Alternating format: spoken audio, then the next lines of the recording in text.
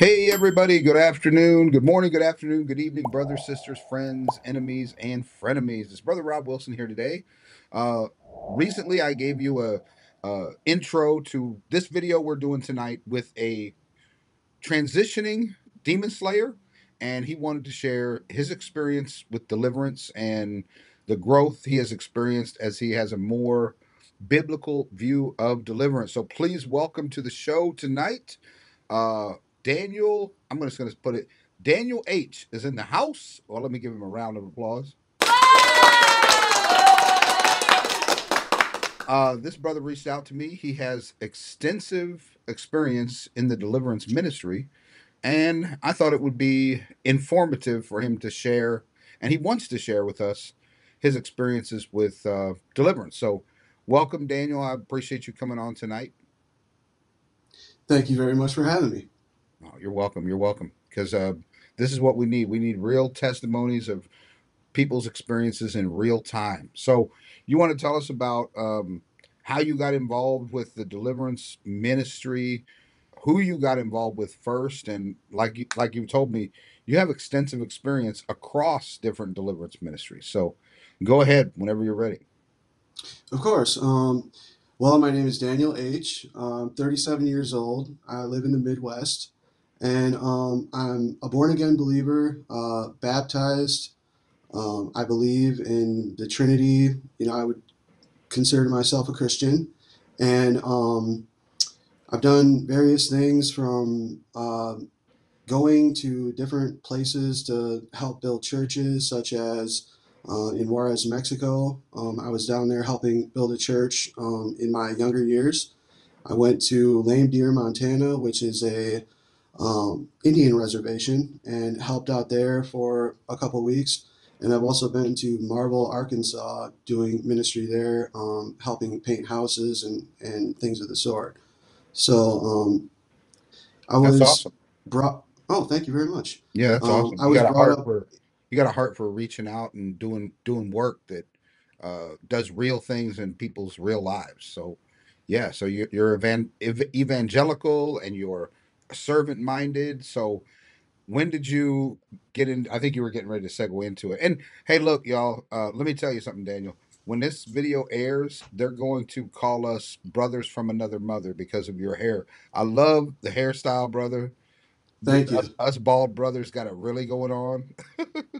It wasn't by choice, but I've owned it, and it is what it is. I just try to be the best version of myself I can be. And you've accomplished that. You've accomplished that. Let me tell you the truth about being bald before we get into this Demon Slayer business. I started shaving my head at 37. I wasn't bald. I had hair, and I had been using clippers down to the number one clipper. So it was like real short hair. So then I just said, let it all go. And I've been free ever since. I've been shaving my head for 20 years. So back, lest we digress. Back to the Demon Slayers. What brought you, how did you get involved with that, brother? Well, I was raised in a Christian household, actually adopted by my parents, so I feel like I have a need in my heart to help others the way my family helped me. And first and foremost, my Lord and Savior Jesus Christ comes first, and my family comes second. And so I was looking for a route to sort of branch out in ministry and try to. I wasn't sure that I wanted to go all the way in and be like a pastor, but I wanted to serve in a capacity where I could help others. And around 2019, 2020, Isaiah Saldivar became very popular on YouTube. And Ah, I confess that I, at that time, didn't really have a church home that I was going to, like a ground base where I was going. Although I am a part of a Presbyterian church in Wisconsin called Crossroads Presbyterian, I haven't been a faithful person in going to the service every Sunday.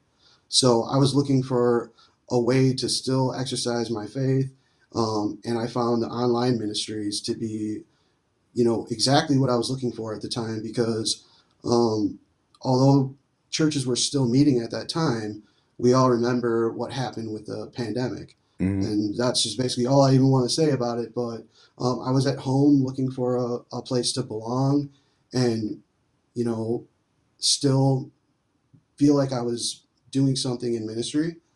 And Isaiah's ministry kind of evolved from his online perspective and teachings to having this deliverance map. And that's something that I got very excited about. The idea of being someone in Christ, being able to serve, and having, the title of being on His map. That excited me. It gave me a feeling of like validation that wow, I'm actually, even though everybody's sitting at home right now, I'm, a deliverance person or minister who can, go help people and it felt good. Although I never received any formal training other than the videos I was watching from Isaiah online. So, do you want to explain to anybody who's listening right now who doesn't know what the deliverance map is? You want to go into where that's at and a little bit more about what it is? The way I came about it was by sort of promotion from Isaiah on his channel, Hmm. and I was watching hours worth of his content. Just I may have watched every video that was out there at the time, and I've obviously fallen off since. But there was a time where I had felt like I was treating his deliverance ministry like almost like a college course. Okay. Well, So the map is on a separate website from his YouTube Yep. channel. So I'll explain that a little bit more. Sorry. Basically, what I did was I went to his website, his personal website, and basically applied to be, deliverance minister or helper on his deliverance map. And that's a place where you can go. It's kind of like a map that shows little pins on the location, so you could zoom into your location and then click on a pin, and it would display a name, a phone number, and a little bit of basic information about the person you were going to potentially meet with. And so I have to say it took a while for them to get back to me. I kind of thought that they would probably reach out to me and want to speak to me a little bit more about my background, but it was literally just one day I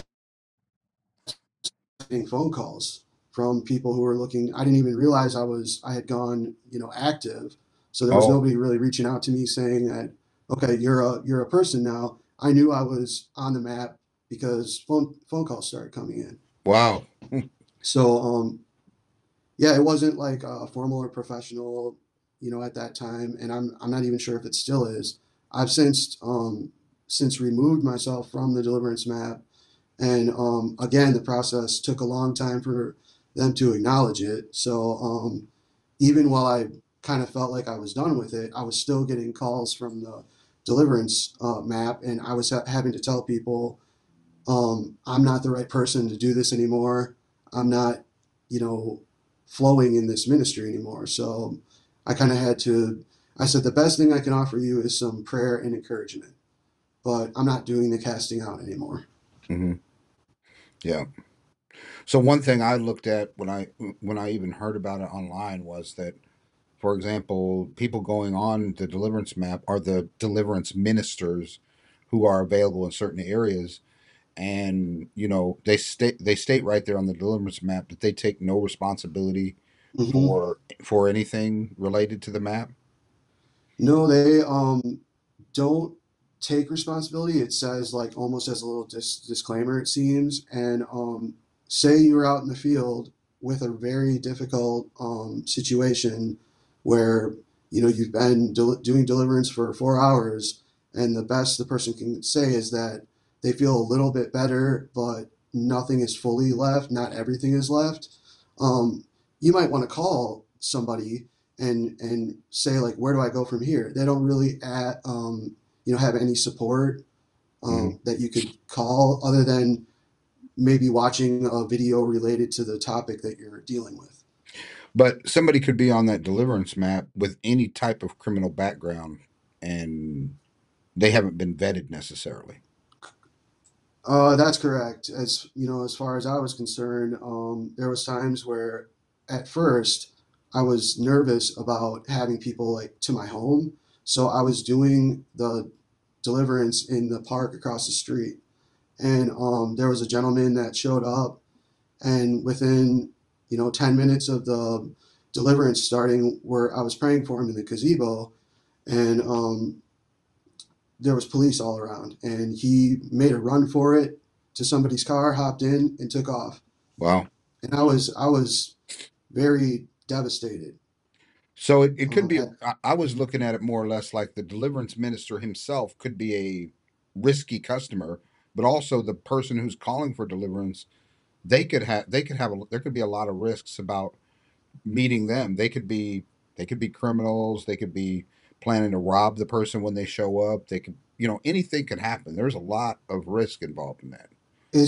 in my opinion, from my experience, it's no safer than Craigslist.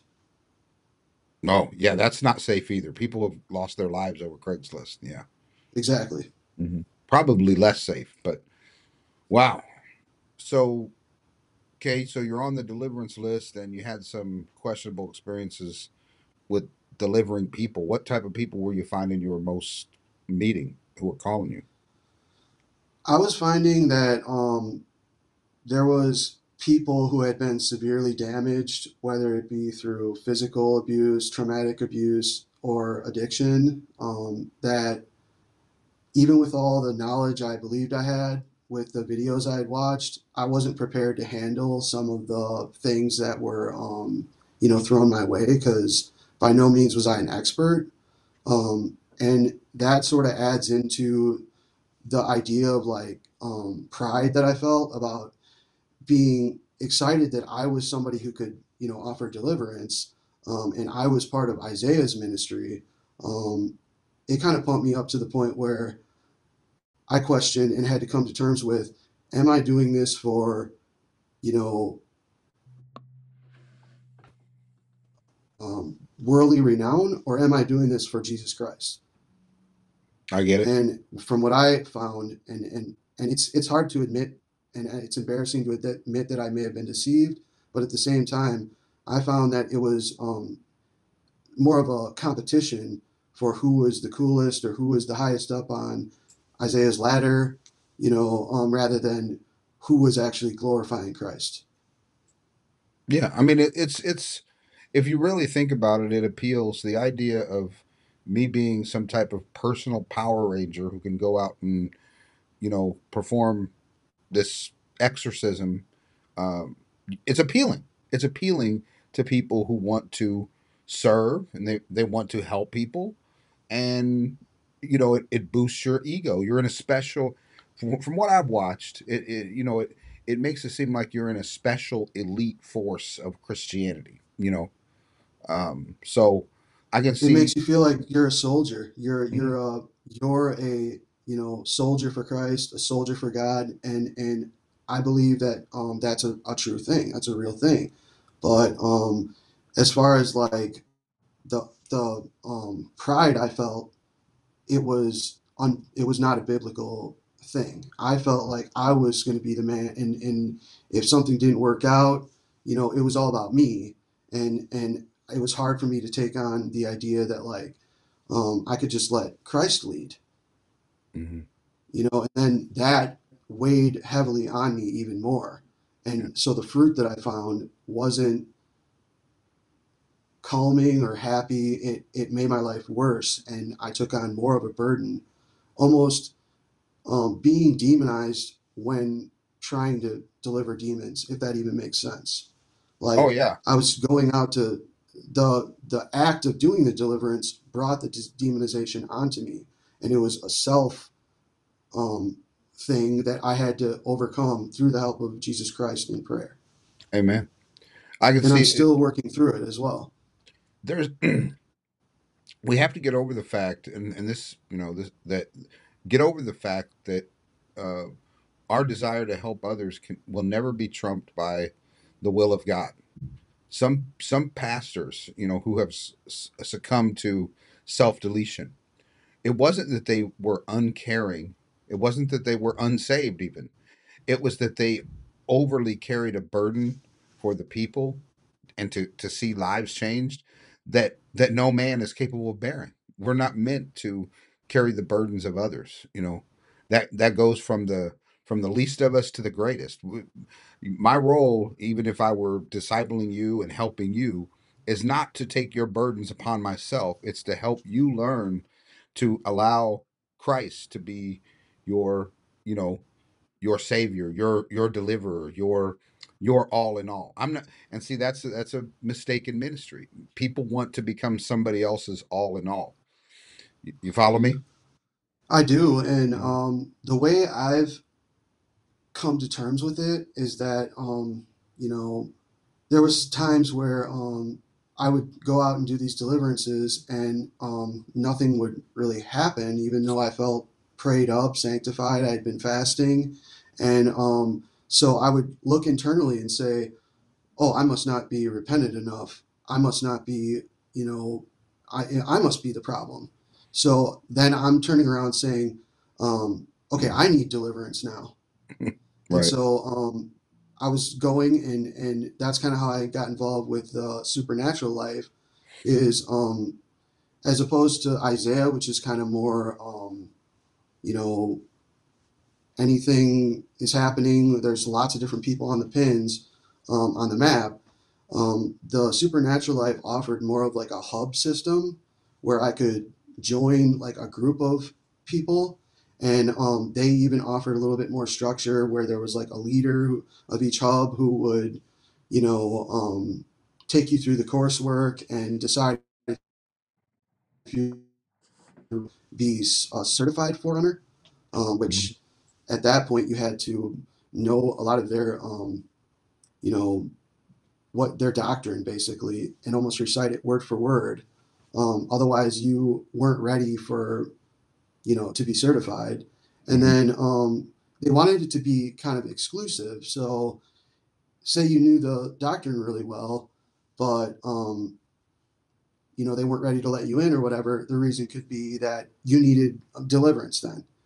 So I went through two or three deliverances on the supernatural life through a hub leader, and so that at that point I was wondering like, okay, am I ready to be certified now?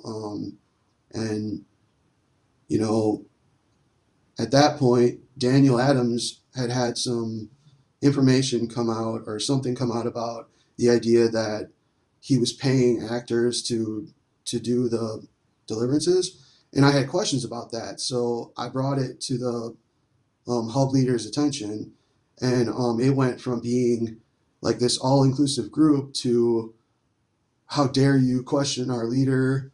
We're the leaders. You need to submit to us. You need to respect your leader, and all these things. And I just dared to ask the question. Is this real? Like, is he really um, paying Mhm. people? And I even have the pictures from the chat room of people using curse words at me. It went from this, biblical Bible study to finger pointing. And then when I turned around and finger pointing and swearing, and then when I turned around and had prayer time about it, I realized like that wasn't fruitful at all. And I was hurt by it. And, you know, that's kind of the story of what happened with the supernatural life ministry, kind of in congruence with what I was doing with the deliverance map. But now back to the deliverance map situation, I had, at that point done, I don't know, maybe 10, 15, 20 deliverances in person. People were calling me, and I was either going to their house or having them come to the park. And all of a sudden, Isaiah started the Discord server. And that got me really excited too, because I thought that might give me opportunity to do the deliverance on on the computer through like the Skype style Discord server. They offer you the opportunity to do like a live call. So I basically messaged Isaiah directly through the Discord, and offered my name, a picture of myself in his merchandise. And I had met with him once before at a conference he held, so we had a little picture together, just like a 5 minute, hey, how you doing? Can I get a picture with you? Sure. And he was kind enough to oblige that. So I sent that picture as well of us together. And right away he acknowledged it and said, okay, you can be a Discord moderator. So I was really excited about that.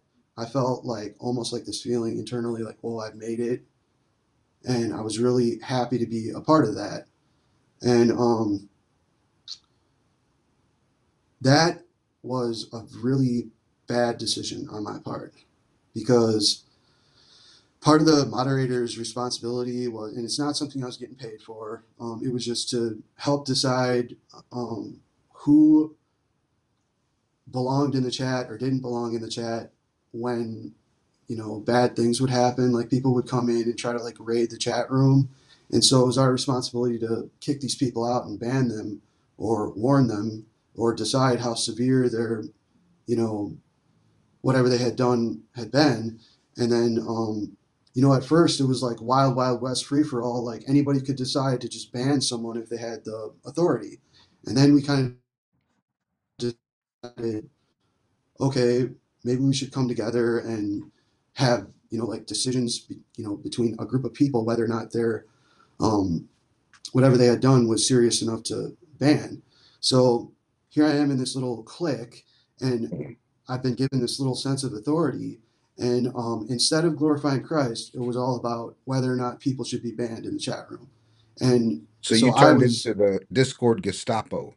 exactly, Right. exactly, and I wanted to be a part of what was going on. I wanted to have a say, and I was very guilty for feeling an ego boost at that time. And I don't believe I was the only one. I believe some of the other Discord members weren't putting Jesus first, or Discord members and moderators. Hmm. And kind of basically after praying about that, I realized just in the name itself, there was no fruit being, bore. The The name Discord Discord, was Discord. yeah. And that was like almost like looking down at your Apple phone and seeing the apple with a bite taken out of it, and Hmm. really realizing, wow, this is the forbidden fruit. Like Hmm. I had violated exactly what I was trying to avoid. Hmm. Yeah. And so as screwed up as it could all get, or it may have seemed, this was a internal mental issue that I should have been seeking Jesus for, but instead I was so caught up in trying to build my way up in the ministry and get recognized by Isaiah that I totally lost focus of Jesus. Hmm. Well, I have a I have a small Discord. I'm sure he had thousands of people in there, but really, that's to set up to set up the parameters for how the Discords are going to run, like who's allowed and who's not allowed, and what conduct is allowed in the Discord. That's somebody taking leadership, and if it's Isaiah's Discord, he should have taken leadership to set some parameters up for you guys and some standards rather than just throwing a bunch of people out there with a wrench and saying, have at it. So in my Discord, the agreement is no Discord in the Discord, and somebody has to take the leadership and say that. It's just a leadership Yeah, thing. So. and throughout the time that I was involved in it, which wasn't truly a very long time, it was maybe 2 months, 3 months. There was so much going on every day that it felt like a longer period of time because I would be at my job having to address situations within the Discord, whether or not people deserve to be banned, and so that was like distracting as well. And yeah, it got to the point where I was still trying to attempt to do deliverance in the Discord server, and I was basically attacked and shamed for doing deliverance on another female um, person in the Discord server. And my honest intentions were just trying to help, but um, after a period of time where the doctrine was out, it kind of changed where um, the doctrine became you should never be doing deliverance one on one with a member of the opposite sex, or even really with the opposite sex at all. So then I was, But you they didn't tell know, you that at in, first. they At didn't tell first. me that at first. Okay. The doctrine kind of changed once there was things happening where, you know, sexual things were happening, or men were choking women or punching women, and that just totally got out of control. In the And Discord? no, In the not in chat? the Discord, Oh, just in deliverance in general. oh. You know, the doctrine seemed to evolve when, I mean, at one point there was a video, I believe, out there of Isaiah choking a woman. Oh, he said he choked a woman when he first got saved, right? Hmm. Okay. That's what I'm referring to. Yeah. You know, even Isaiah, you know, not that I know him personally, we've met twice and spoken maybe two or three times. You know, even he has been in violation of some of his own things that you're not supposed to do, and that has kind of changed along the way. And I can see why it's changed. But my honest intention was to only, you know, try to help free this person based on at the time the doctrine I had been given, which was videos Oh, well, to watch. nobody can abide by a rule they haven't been told till after they've done something. That's kind of like a trick question, you know. Hey, you violated our rule. I know I didn't tell you about it, but now we're going to punish you for it. So what actually came from that? What did they Well, do to you? I was basically brought into like a server room with all the other Discord moderators, and they basically handed down my judgment, saying that like I no longer belonged on the server moderator team because I had violated this thing, and it was so severe, and it crushed me. And when I tried to, you know, speak my piece, I was put on silence, so I couldn't even say anything. I was basically just talking to nobody.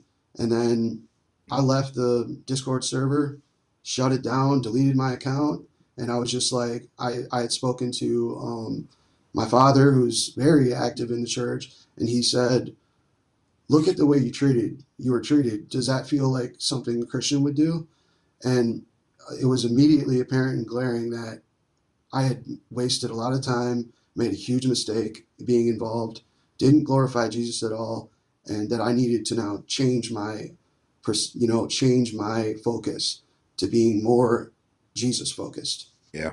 Hmm. And so it ultimately, the fruit that came from it for me was realizing where the error was in my own life, and taking that walk with God, not just expecting that I'll be healed in a moment and everything will be better and I'll be able to just do whatever I want from there.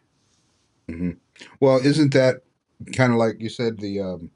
Isn't that what the people feel like? Like they want a quick fix, and that's what deliverance is. They want something to come along and cast something out of them that they need to fight their way through. It could take weeks, could take months, could take years. I mean, we're talking about changing a person changing their mind. Right. And a lot of times a way to, you know, what I would pose to that person is say like, okay, well, this will be a process because repentance is necessary because you need to be able to turn from that sin and acknowledge that what you did was wrong and build a new path. And building new habits takes time. Hmm. But some people they don't want they want it now. And I know that's true because I've been that kind of person who I want to see results now. But nothing that's ever worth having or nothing that's ever worth it at the end was just a quick thing. You have to take the time, put your energy in, pour out your own soul in prayer, and that's when the change occurs because at that point you've proven to God that you're legitimate. Yeah. Well, yeah. But so the people that were coming to you, do you think they were recent converts, or were they, like I think you said you got involved in this and around the pandemic, right? So were these like That's correct. new converts who had found you and found this deliverance thing through the pandemic also, and through Isaiah also? Would you say that's what they were? Now, it's not my place to necessarily judge somebody else's. walk with Christ. But I would say that a common theme was I've always been a Christian, but I've been astray or I've been off the path. Um, so I would say that a lot of the people who I was being contacted by were coming out of a very traumatic event. Or coming out of addiction or something like that, right? Correct. All right. Okay. Oh, wow. Okay. So you told me something about an individual who you met through the Deliverance map, who you ended up. Were you attached to a group with Daniel Adams that was in Indiana or something like that? How'd you get in Indiana? I ended up in Indiana a little bit later on. That was kind of like the final stage of the whole Deliverance thing. But um, Daniel Adams had paired up with Mike Signorelli, and at that time I had gone through the Breaker course, which is a similar course to what Daniel Adams offered, and it was informative and fun to watch. But once I um, got through that, I decided I'd like to go to one of the conferences. So I ended up in Indiana at the conference with Daniel Adams and Mike Signorelli. This was roughly a year and a half ago. And yeah, just kind of noticed that I went to the conference with another gentleman who we had agreed to go so that he could have some deliverance. So I agreed to pay for the hotel so that we could go and have the deliverance done by, you know, Daniel Adams himself or Mike himself or one of their main, you know, group of their pastors. Hmm. And I just noticed that when I got there, um, and especially on the way home, that's when everything fell apart with that particular deliverance. What do you mean fell apart? Well, when I got to the conference, there was a ton of people there, and everybody was really excited and expecting to see Daniel and Mike. But it seemed like there was some sort of, you know, edge in the air or something in the air where they were kind of competing with each other.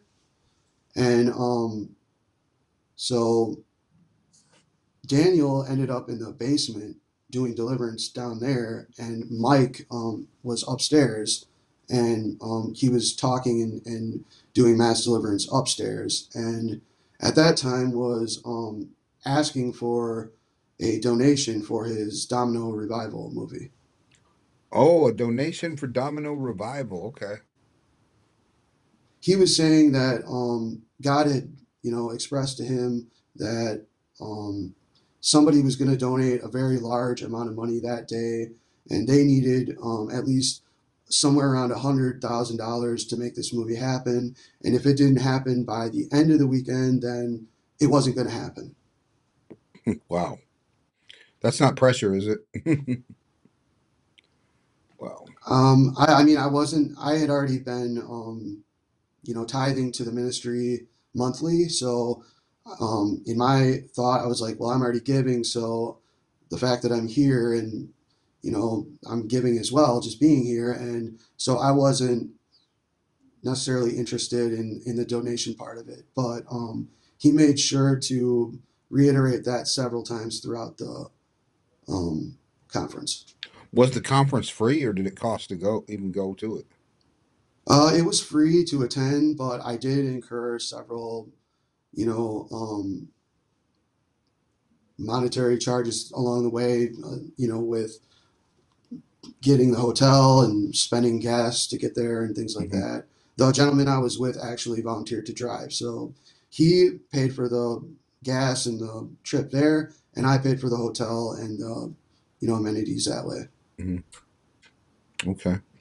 Well, if you go to a free conference, and especially if you're paying a monthly fee, the monthly fee was to be a breaker, like to be. Yeah, I had to pay a $50 fee to take the course and be like a certified breaker. And with Daniel Adams, I chose kind of the basic package, just the I think at the time it was like $5.99 a month, and then that is what I paid probably for about two years while doing the training. So that made you a forerunner, or just a? That made me a forerunner, and then in order to be certified, you have to go through the whole hub group and meet with the hub leader, and they have to sort of like decide you're ready to be a forerunner. So then Wow. that takes however long it might take, and with our particular leader, he wanted to make sure that I knew the doctrine almost like word for word. So it And was the, by, taking some time for me to be cleared. by the doctrine, you don't mean the Bible. They had a sort of like a set of their beliefs that you had to like adhere to and kind of like um, affirm, and it had a lot to do with you know the Bible, the Trinity, and there was a specific section on like how to treat your leaders. Um, Oh, they they wanted basically you. It almost seemed like they wanted you to submit to their authority, because then when you were submitted to them, then you were then under God's authority too. By being under their authority, you were then under God's authority. oh, they were your covering. Hmm. No, yeah. So you ran into you ran into something at, with Isaiah Saldivar. You had the deliverance map. Then there's a power struggle in the Discord. Over here at Daniel Adams, they're toxic. I call that toxic honor culture. Um, okay, all right. Ooh. And one thing you said, So, I want to clarify this. One thing you said, as soon as you can't ask a question, for between you and me and for our viewers, if you can't ask a question and you're ostracized for asking a question, run, run. You can ask me anything you want to ask me. You can ask me why, because I'm not going to just say because I said so, or you know what I'm saying. That's not godly counsel, and that's not godly leadership either. You know, none of us are Jesus Junior or Holy Spirit. The fourth person of the Trinity. If you've got a leader, they should be able to be asked questions. You were just asking, is this true? About as far as the you paying actors to go to the deliverance, and I know there was a specific. I've got video of that myself. Catherine Crick and Daniel Adams had the same people showing up at their deliverances. Okay, and you might have saw that video in particular, I and been, did. That yeah. was actually exactly the video I saw. So you bring up, hey, what gives, and they're done with you because you ask a question. No, And nothing should operate like that. I was doing the deliverance too, but I wasn't feeling the need to film it. So something that kind of irked me was like, why does all of the deliverances need to be filmed? And that's something that is very personal to the person you're filming too. So the person you're filming has to agree to be filmed. Hmm. And Yeah, would you really want your most intimate and personal information just aired to the rest of the world? no, no, I don't think it should be.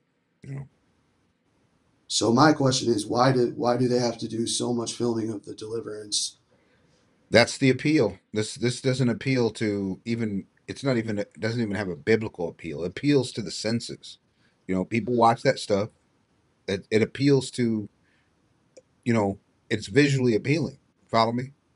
Yeah, I think that's definitely part of it. And by no means do I know why these people do what they do, um, but there's other aspects of it that kind of hung me up as well. Like, say I needed somebody like a covering to explain to me what to do in a deliverance situation. Well, now Isaiah and some of the other people, they no longer do personal deliverance. They only do mass deliverance. Hmm. So they're not doing personal deliverance anymore. but they have a whole group of unvetted people doing deliverance in their name. What's the reason they don't do personal deliverance anymore?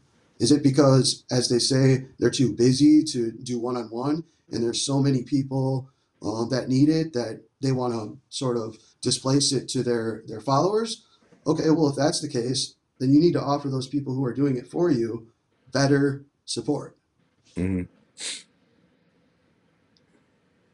All because you're no right. longer doing it. You're no longer doing it, personally yourselves. What's the reason for that?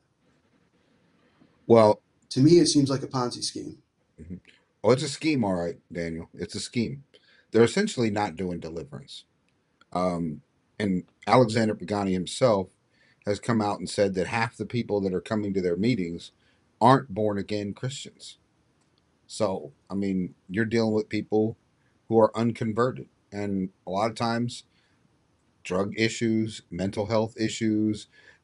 There was a video. I encourage you to watch it if you haven't watched it. It was Sam Storms and John Clash debating deliverance itself, and they did it on the Bible Dingers channel. I'll send you a link to it. And Sam Storm said, That would be great. "Huh? That would be great.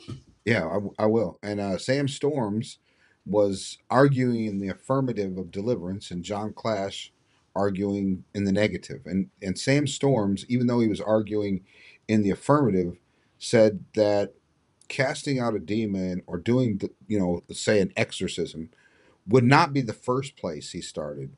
It would actually be the last thing he went to. First order of business. Paul says in 1 Corinthians 15, he talks about, I delivered to you as of first importance, and it was that Christ was born, he was crucified, buried, and raised. It was the delivery of first importance that Paul spoke of was the life, death, burial, and resurrection of Christ.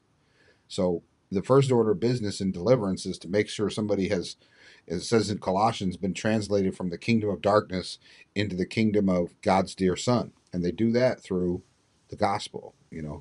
See, so Hmm. someone goes from an unregenerate child of wrath to a child of God, born again. That's the first order of business. Beyond that, we begin to feed them the pure milk of the word. And that's another thing. I mean, if you're so hyper focused on demons, I believe you're demonizing people. You're not delivering them, you're demonizing them. They know more about Leviathan and Jezebel and squid spirits and nail biting spirits than they know about the Lord. Well, So, I'm currently in Chronicles, 2 Chronicles right now, and reading about the time where the Lord allowed a deceiving spirit to come in and, you know, to the prophets and basically deceive the believers. mhm. And I'm meditating on that. I'm praying on that, and my goal isn't to tear anyone down. My goal is to just speak peace for myself, to help me get through this, and to make others aware of my experience. And I guess my question is anybody has anybody else gone through this too? You know what, Daniel? I appreciate you. That's a great question. I appreciate you coming forward, and you expressed the fact that you had felt embarrassed. Okay. Yes, because I believe I was deceived. I believe I was deceived. And it's embarrassing to admit that you were wrong or that you followed a trail that led you further into the wilderness. Um, but I believe through testing and trial that I will wear the crown when I finish the race. Amen, brother. Jesus said, "My sheep hear my voice, and a stranger they will not follow." And although you veered off course, it sounds like you're back in a good place right now. And I just want to encourage you. And I am certain that there are others that have had the same experience you're talking about, but because of that embarrassment, they don't want to come forward. But to you and to them, if someone sees this and says, "Man, that's what happened to me," you don't have anything to be the person. And I don't want anybody to have a victim complex. Don't feel like you were a victim, but you were deceived. That's what deception is. It's deceiving. It works specifically to deceive, right? So no one who gets deceived. That's like telling a victim of SA that it was their fault. You know, it wasn't your fault. But this is where we can count on that text in Romans where it says all things work together for good to those who love God and are called according to his purpose. Because now you know the inner workings of this firsthand and you've seen it not work. You know, you've seen the way the people in the system don't know how to even deal with others and treat others, and you know what I'm saying. Well, So, now my armor's even stronger. oh yeah, Like it's one thing to feel rejected, but to feel rejected by, the church itself, that can happen. It can mhm, happen. And if you are someone who feels like you were rejected, you're not alone, and you can come out of it and be even stronger in Christ. When they say put on the armor of Jesus Christ, your armor gets stronger with each blow you take. With each rejection you have to handle, you grow a new shell and you grow even stronger armor for Christ. mm, amen. And you know, it reminds me of I say this all the time in the world system. We know how the world operates, and it's contrary to the kingdom. And in the world system, it operates by survival of the fittest or survival of the strongest, you know, conquer and overcome. But in the kingdom, it's supposed to operate what sets us apart from the world is we're supposed to be those who help the weak survive. You know what I'm saying? And we're judged by how we treat the least of these, not by Isaiah Saldivar or Daniel Adams or Mike Signorelli's success, but the people that it seems like are getting crushed in the system. Were we there for them? Did we help restore them? Did we help meet their needs? You know, and that's just not going to take place. And it sounds like the whole organizing sort sounds like a mechanism. You follow me? There's like It does. there's like a mechanics. There's like a system to this. You know, um, and the system grounds you up, brother. Um, Well, I'm somebody who is still on their journey, trying to find the truth, trying to live for truth, and I've faltered, I've fallen from time to time, but oh, I'm still searching and on the path I believe Jesus has set for me, amen. As we all and will, and as I we think all have. that deliverance for me has become more like peeling back the layers of an onion than necessarily a momentary fix where 1 minute I'm demonized and the next I'm free. Because for me, that would be the easy way out Hmm. based on what the Lord has spoken to my heart with his still small voice. Hmm. And, when you're helping somebody that is less fortunate, you might be entertaining angels unaware. Amen. Amen. Well, it's like the infomercials and things like lose 20 pounds in 5 days and things like this. Weird claims that to you you have a legitimate desire to lose weight, but they make claims that don't work. The way to lose weight is to control your diet, to increase your exercise level, to increase your activity level, to change from eating all these high greasy foods. You know what I'm saying? Those Mm-hmm. and then you maintain that over time, you know. So It's a it's it's the same type of impulse buying that the consumerism quick fixes that works in every other type of marketing, you know. Um, and like I it's said, it's the same type of mind change that has to occur when you repent. You have to make a change with your mind, and you yeah, have to acknowledge it and make the choice to make that change. And so things don't just happen overnight. A lot of times with the things you were describing, there has to be action as well, such as trips to the gym or things like that. So um, amen, amen. amen. So, what else you got, brother? This has been excellent information. Um, Unless you had any more questions for me, I don't really have anything to add on or more to share. I could offer a prayer. Hold on a second. All right, brother. Yeah, I'd like for you to say a prayer as we close out. We'll both say a prayer, and I thank you for. Okay. Yeah, yeah. Go ahead. Dear Lord, I just want to pray for everybody who's here tonight and who might be watching. I just pray that you fill us with your Holy Spirit, Lord. We offer ourselves to you. Forgive us for our sins, Lord, and help us to put the armor of Christ on to protect us from um, any evil that might float our way. Lord, I just ask that you take the words of my mouth and the meditations of our hearts, and may they find acceptance in your sight. In Jesus' name, amen. Yes. Let me say a prayer also. Dear Heavenly Father, I just pray that you would help the eyes of others to open, and you would open the ears of others to hear this message tonight and to hear this young man's testimony. Anyone who's been a part of this system and been deceived and been misled, Lord, we pray that they would have the courage and the encouragement of your Holy Spirit to give them strength. Lord, we thank you that your word says you did not give us a spirit of fear, but a spirit of power and of love and a sound mind. And all those people who are actually going to deliverance, who have issues that are not demons, they have mental health issues, or they have addictions, or they have trauma, PTSD, complex PTSD.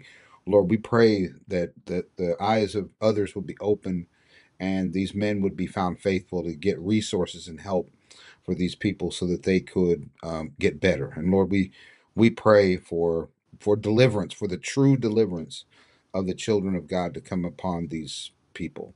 In Jesus' name, amen. Amen. Amen.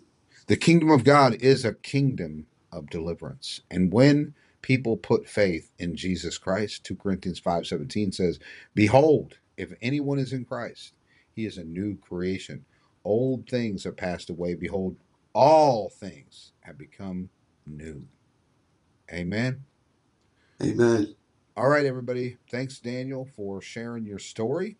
And to everyone else, make sure you hit that like button, subscribe, and share if you care. And if you have a story that you want to share of your experience, please be in contact on the channel. Grace, peace, and love in Jesus' name. Amen. Amen.